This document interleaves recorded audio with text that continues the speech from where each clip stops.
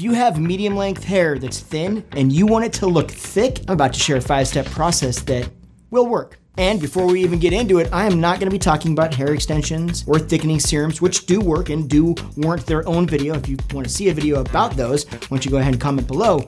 But I'm gonna be sharing a process that I've learned over almost 30 years of being a professional stylist. Stuff that kind of people don't tell you about. Okay, before we get into it, if you are new to the channel, first of all, welcome. My name is Justin Hickox, and I've been a professional hairstylist since 1995 and a salon owner since 2000. And on my channel, I like to share tips to make your life a little bit easier and to help you look more youthful. And ideally, maybe even help you gain a little bit more confidence along the way. Now, when we dive into this, there are basically 3 kind of sections, if you will, to the process of making any hair look thicker. And that is dealing with the ends, dealing with the mid shaft, and dealing with the roots. And so as we break through this process, you're gonna see how we kind of address each of those. And this is overall together what creates a much thicker and more dense look. So step number 1, cut all your length off.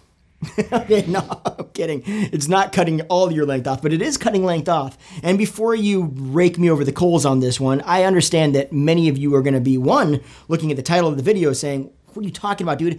You just said medium length hair, why would I cut all my hair off? I'm not saying cut all your hair off, but what I am saying is that thin hair in general can have a tendency to grow to a certain extent, and then it kind of doesn't get longer.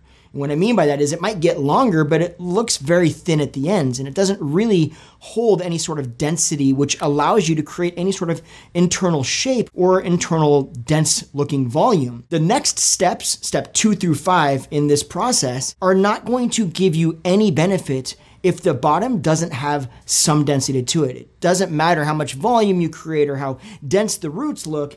If the ends look kind of scraggly, it still ends up looking like you're kind of trying to build a house without any sort of foundation. So taking the length up to whatever length it needs to go to so that it can look the thickest it can look is going to be the best foundation that you can have to making your overall look feel and appear more dense. Now, if you are concerned about taking your length up, then there's nothing wrong with that. And I would say that at the end of the day, in any situation like this, I do always tell people, look, you gotta do what makes you feel best. So if taking the length off doesn't make you feel good and it makes you insecure, then don't do it. Don't listen to me, ignore me, and do whatever makes you feel the most secure. So you're gonna have to ask yourself the question, what matters most? Is it more important that my hair looks as thick and dense as possible? Or is it more important that my hair looks thick and dense to some extent, but that more important that I even have the length, regardless of if it looks a little bit thinner? And the way you answer that is going to dictate how you decide to move forward.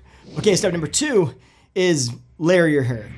I feel like I am just asking for it in this video. Okay, I am 100% aware that there are gonna be a lot of you that say, what are you talking about, you idiot? My hair is thin, I can't layer it or I won't have any. You're not wrong, there is a certain kind of level of that, if you will, but follow me here if you will, just kind of work with me. I don't want you to layer all of your hair. I want you to layer very specific parts of your hair.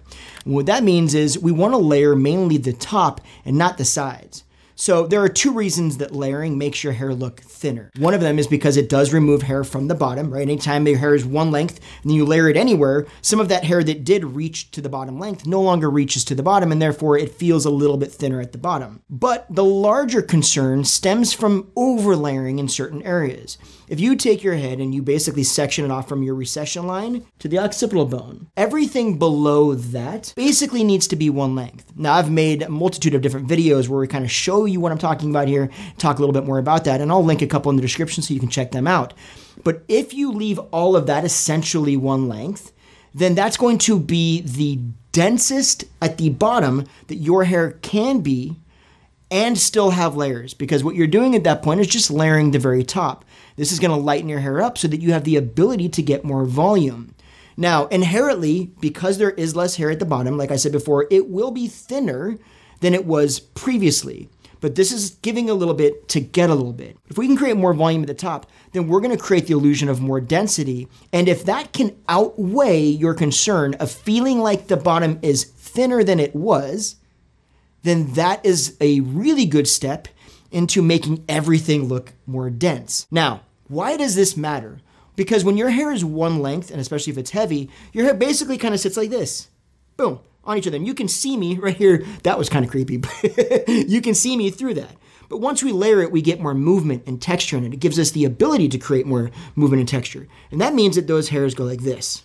And when they do that, you can see that it's much harder to see me. It looks much thicker or denser. If we can get movement and texture up there, we can create the illusion of more density. If it's all one length, it's going to lay a little flatter and it's going to split and you're going to see right through it, and it's going to create the illusion that it's even thinner than it may be. Okay, so now we started addressing the mid shaft. Let's move a little bit deeper into addressing more of that mid shaft before we move on to addressing the roots. But I'll tell you right now, the 5th step is a mind blower and you are going to love it. Oh, if you've never heard about it, I'll tell you right now, you are in for a treat.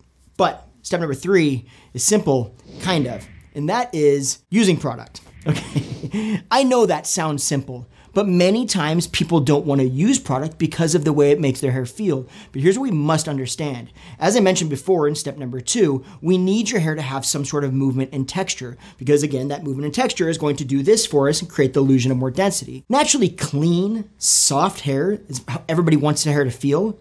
Doesn't have the ability to get volume and texture, especially if your hair is on the thinner side. It's going to be, more often than not, a little bit limper. It needs a little bit of a foundation again to create the basis for bend that creates volume. This is hugely important. Right now, I've got to be honest, before you ask, I don't have a specific volumizing product that I love. I used to have one, it's gone, it got discontinued. And really, I don't want to just tell you about any products out there randomly because it's very important to me what I talk about and what I recommend to you. And they need to meet a high standard, and I just haven't honestly found anything that does meet that standard. But if you do have a volumizing product that you absolutely love, go ahead and share it in the comments below. There are so many out there that honestly, I don't know all of them. With all of that said, sidestep, I have been working on a product. I'm about to show you how to take your hair from this to this. Do me a favor and feel your hair. Have you felt it yet? I haven't. No, this is the first time. How does it feel? It feels soft. Does it feel soft? It feels smooth and soft, yeah. Does it feel greasy? And you can be honest. No, 100% honest, not greasy at all. It isn't about volume, but I'll tell you this. If you've ever struggled with frizzy hair, or if you need a little bit more moisture protection, or if you want a little bit of heat protection, or if you want more shine but you don't want it to lay flat and greasy, I definitely have been working in collaboration with the company over the past handful of months, and we definitely have created something that I will be making a video of and releasing in just a couple of weeks. And you are gonna love it. Just gonna let you know ahead of time. So sneak peek, but I'm gonna tell you right now, I'm actually filming those videos tomorrow. Oh my gosh, I'm so excited. You're gonna flip out. This stuff, it kinda does not suck. But anyway, I'm digressing. Keep an eye out for that next couple of weeks. Watch for that video. But you do need some sort of foundational product for volume. So ignore the way it feels. I'm sorry, it just has to be one of those things. This is altogether a process. Each of these things individually, these steps, don't function nearly as well as they do collectively. Step number 4 is you need to color your hair.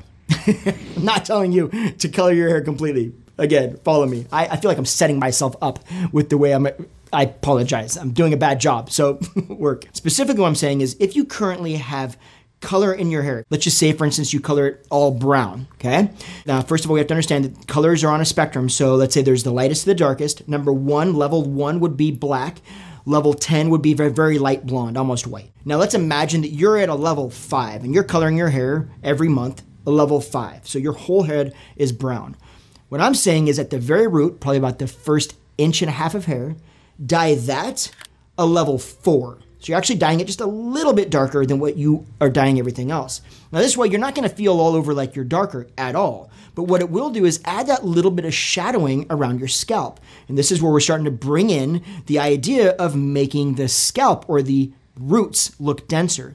That bit of shadowing is going to go an immense amount of distance in making your hair look thicker. Now, what if you don't do color right now? Maybe your hair is completely gray, or maybe it's just blonde or whatever color, and I'm not doing color. What you can do is add lowlights. Now I know that there's kind of this misconception with the idea of doing color and highlights and all of this kind of maintenance thing. And here's the deal. If you're doing lowlights and you're doing them close to the color that you naturally are, so let's say again that your natural color is brown and you just do it like a level, instead of being a level 5, you're just doing lowlights of a level 4. It's not even gonna really show up as your hair is being highlighted or lowlighted. It's just gonna show up as a little bit of extra dimension. And that little bit of extra dimension will make your hair look thicker. The grow out is so insignificant, and because it's just lowlighted, you don't see it. It's just kind of gone. And then you can choose to do it again or not do it again. Now, I also do understand that there is an economic impact on this, right? It does cost money to go get your hair low lighted or highlighted. So that makes sense. Don't get me wrong. And if you can't do it, that's really fine too. But if you can, it is a really, really good tool to have in your toolbox. Now, what if your hair is gray or even light blonde? Now, I've done a video, I'll link it right here, where I talk about exactly the perfect bob, and we actually do low lights on my model who has gray hair. And I think you'll be able to see when you watch that video that it isn't dramatic at all. It's just enough. And this kind of piggybacks to my final 5th step. Okay, step number 5 is fiber. No, I am not talking about your diet. I am talking about hair fibers. Now, if you are unfamiliar with hair fibers, your life is about to be changed. Now, I did an entire video where I actually showed myself using them. I'll actually show you that right now. It is absolutely incredible what these do. You have to kind of think of them as kind of a dry shampoo. Okay, so you apply them in the same manner. They're a powder. I prefer Topics. I've been using them for a long time, off and on, and I've found really good results with them. So I'll go ahead and link them in the description for you as well so you can find exactly what I'm talking about. They come in all of the different colors and you can mix and match as if you like. I do recommend that if you do decide to go with fibers that you get this little top right here that helps you pump them on. It's a much easier way to apply the fibers. But what they basically do is they adhere to your scalp and your roots of your hair, and they make you not look like you can see your scalp. And here's the best part. They don't just fall off. They don't rub off on your fingertips throughout the day. They don't drip down your forehead or anything crazy, but they fully rinse out. So you apply them, you wear them throughout the day. It's just like all of a sudden you've got dense roots. And then the next day when you shampoo or whenever you do shampoo, they come right out. It's a non-issue. They absolutely are a game changer. And to me, 100%, if you feel like you've got a thinning scalp and you can see your scalp, absolutely you can use these. So this is the overall process. Now, if you follow all of those things in that order and do them all together, collectively they make a wild amount of difference because, again, you are addressing the ends, the mid shaft, and the roots. And keep in mind that I mentioned this is for medium length hair. With that said, these also work for other lengths of hair. However, when we get shorter, there's a few other things that we could add on that make a little bit of a difference. So it's a little bit more nuanced. If you want to see a video about shorter hair and how to make it look more dense, then let me know in the comments below and maybe we'll make one of those videos as well. Everybody, that is my 5-step process to making medium length hair that's thin look 1,000 times thicker. I'd love to hear your feedback, so comment below and let me know what you think. If you want to see any of those videos that I talked about, why don't you go ahead and comment and let me know about those. But otherwise, thanks for hanging out. I appreciate you. There is a button. It's right there. It says subscribe. Click that. It's absolutely free, but it does help the channel a lot. So if you want to support me in any way, that's a really good way of doing it. Also, there's a little bell icon. I know, this is so YouTube-y. But click that. It'll let you know when this guy comes out with more of his mouth doing this. I know, too, I talk a lot. This was one of those videos where I feel like I talked a lot and there's not going to be a... You probably are like, I'm going to get the comments. And the comments are going to be below. He talks way too much. I do. So before you comment, I talk way too much. But I also explain things pretty well. Yeah. So, bye. That was like the most mature I have been in so long.